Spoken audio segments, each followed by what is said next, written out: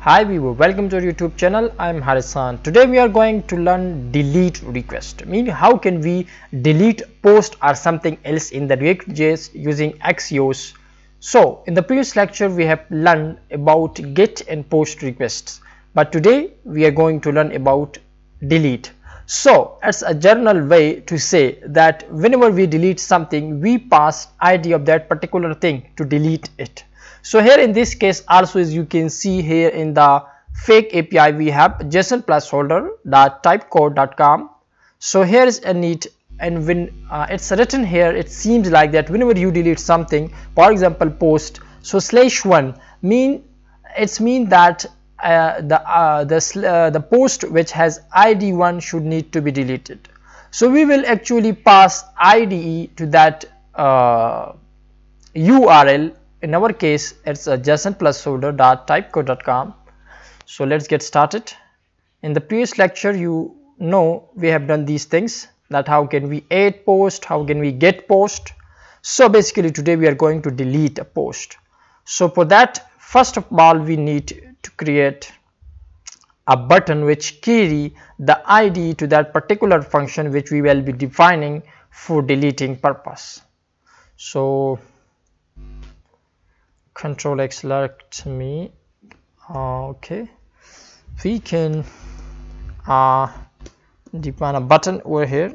So the button should have on click event which will call a function which have a name, which will have a name delete,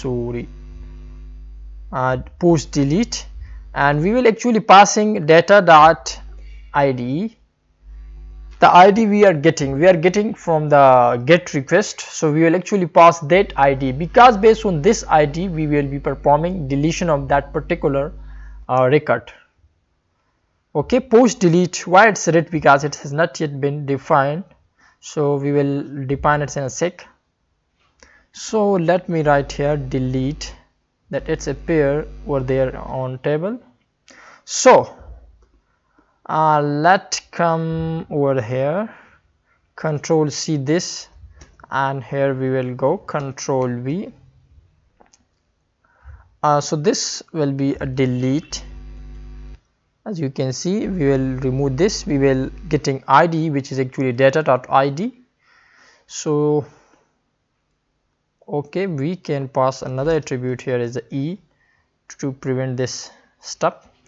Alright guys, the main things today we are doing is to write here delete instead of post. So we will be deleting, but that should be based on ID / we will provide the ID. So how can we do this? We will do it by a dynamical way which called backtick. So you will use this, it's not a single quotation, it's a backtick. You can find it above the tab and below the escape button on your keyboard. So here we can now put dynamic content like $, curly brackets, inside which ID. So this ID which we are sending, which will become over here, and the post with that particular ID will get deleted. So there is no need of this stuff. Okay, we have directly a response. So in the response we can say delete it. So the thing will be deleted, we will get the response. It's not necessary, against I can say, because I have preventing the app, so it might be not change our actual data, but we can see on the console. But if we have our own server, like in our case we have a fake API which is a static thing, can't change, just for the demonstration and for the learning purpose. So let's come over here, refresh, it will be automatically refreshed, I know. Okay, there is something wrong. Okay, reading prevent.depart, cannot read property define. Okay, no worry. Control X, we can, I think, pass the event from around here. Yes, we can. For instance, there should be e, that be an arrow function, and as a second argument we can pass this particular e event. Let's check it, is it working or not, otherwise we can remove it, it's not that big deal. Okay, it's work.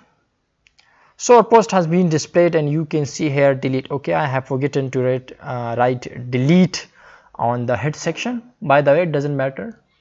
So if we click on delete, this should need to be deleted, but it's not effect here because it will just effect on console.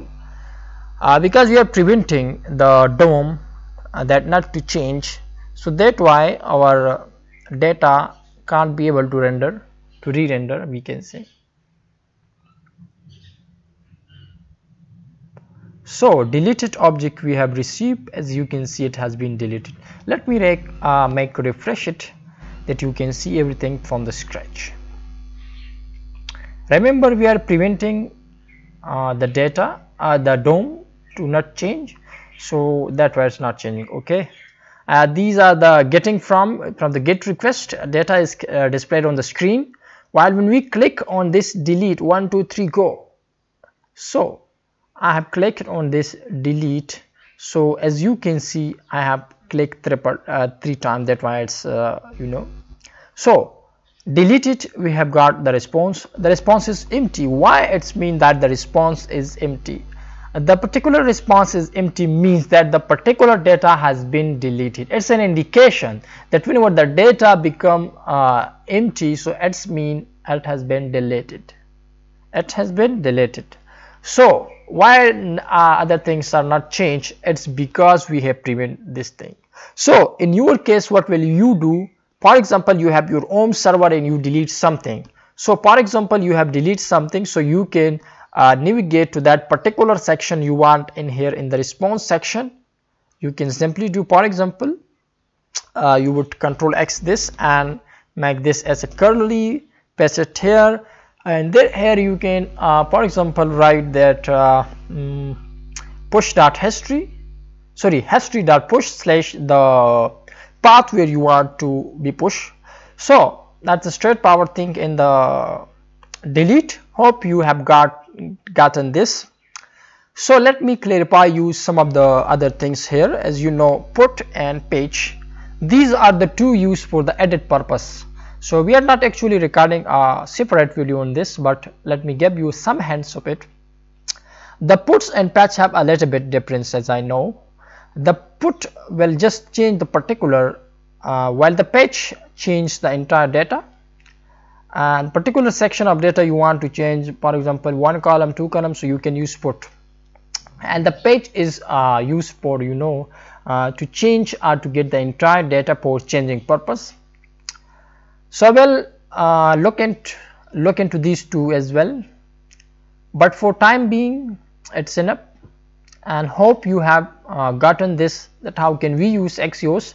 It's a very good tools for getting and for posting and for editing and for deleting purpose in the React.js. And the main thing is that Axios as a fast way of doing such operation. Although we have a fetch in the React.js, but instant we can use it, because sometimes we don't need to fast any type of header because it's a type of Ajax. So I hope you guys have understood what I have told you in the with these lecture, including 3 lecture. So hope you have liked it. In case you have liked it, you have learned something from this channel, don't forget to subscribe this channel. Thank you for watching. We'll meet in the next lecture. Till that, ijazat dijiye. Allah Hafiz.